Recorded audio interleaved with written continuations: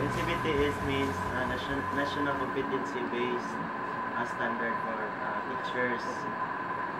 Actually, when we talk about Ncbts, that is a theoretical framework. That means it is actually, it will define the different dimensions of effective teaching. So effective teaching means being able to help all types of students and also be able to link with the communities. Now this Ncbt as a framework actually has 7 domains, where each domain has different strands. Ncbt is also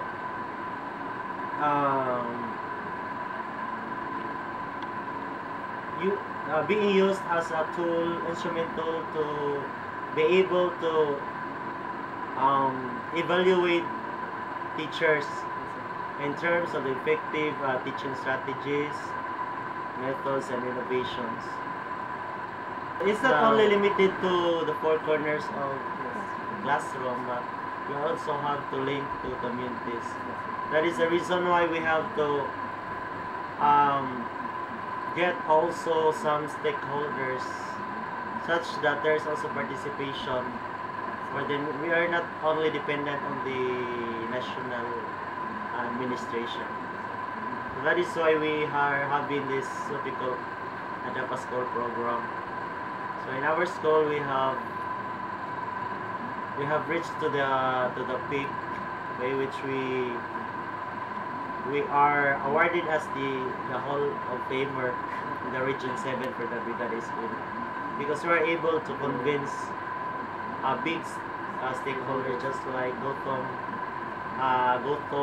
group of companies, also have the Albalan, we have the City Savings Bank, and all other stakeholders.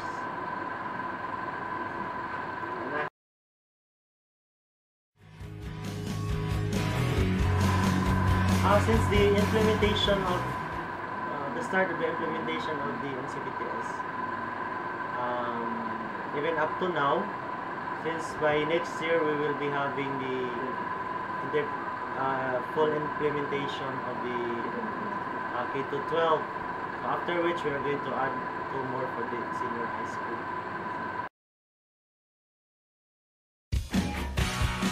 So as a teacher, of course, we have to identify the domains, no?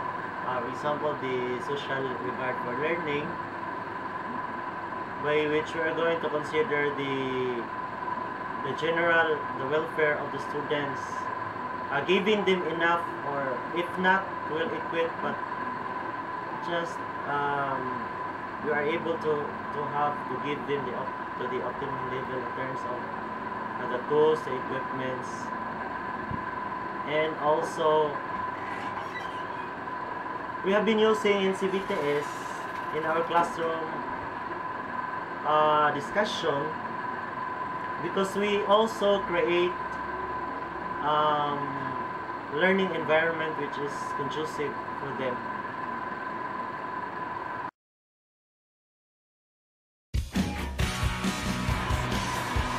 It is really a great help to them, because we will be able to know it's not only the present situation of the students in school, but we are able to know also the background of the students, as to the background of their parents, their social environment, and also how do the people in the community help molding the life, the total person of the student.